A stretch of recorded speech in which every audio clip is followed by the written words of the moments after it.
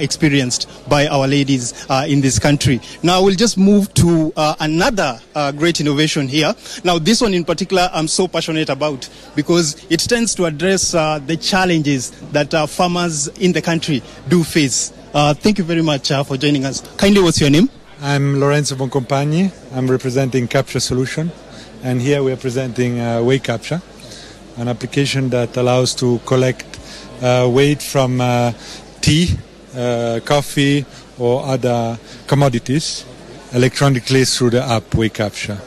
Okay, kindly, can you just tell us how this particular app works? Okay, so it's an Android app we have installed into our mobile application. Now we are showing it on the desktop for facility. So now Enoch will show the how it will work. Okay, Enoch, kindly describe for us how it works. You go to collection, and then we can use fingerprints to identify the farmer. So when you put, now it's showing I'm registered with Abdi. Yes. After that, it shows the kgs. You can see the kgs in the scale are being reflected via Bluetooth. Then now you can. So this is like a tea bag, for example.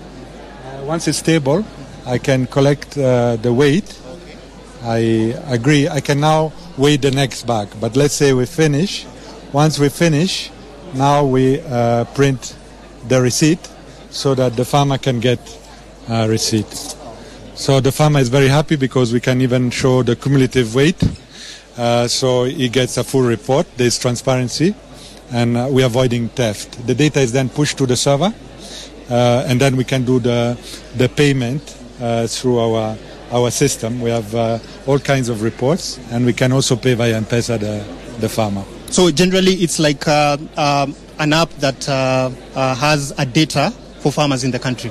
Is that what you're looking at? It collects actually the commodity information from the farmer. So it's mainly for big commodities like tea, coffee, grain, pulses, tobacco. So it can be used for different commodities. It's mainly the factories who use this, and then the farmer gets also information through SMS and other means.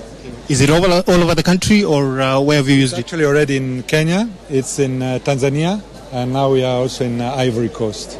Yeah. All right. Now, clearly, as you can see, these are just two of some of the innovations that are being showcased right here at the University of Nairobi during this year's Nairobi Innovation Week. Now, remember that this particular event is running on until, started on Monday and will run on until Friday. So for those of you who haven't actually stepped into this place, you can just make your way here before Friday and see some of the innovations that are around here. Back to you in studio. Thank you very much, Dennis. Quite interesting.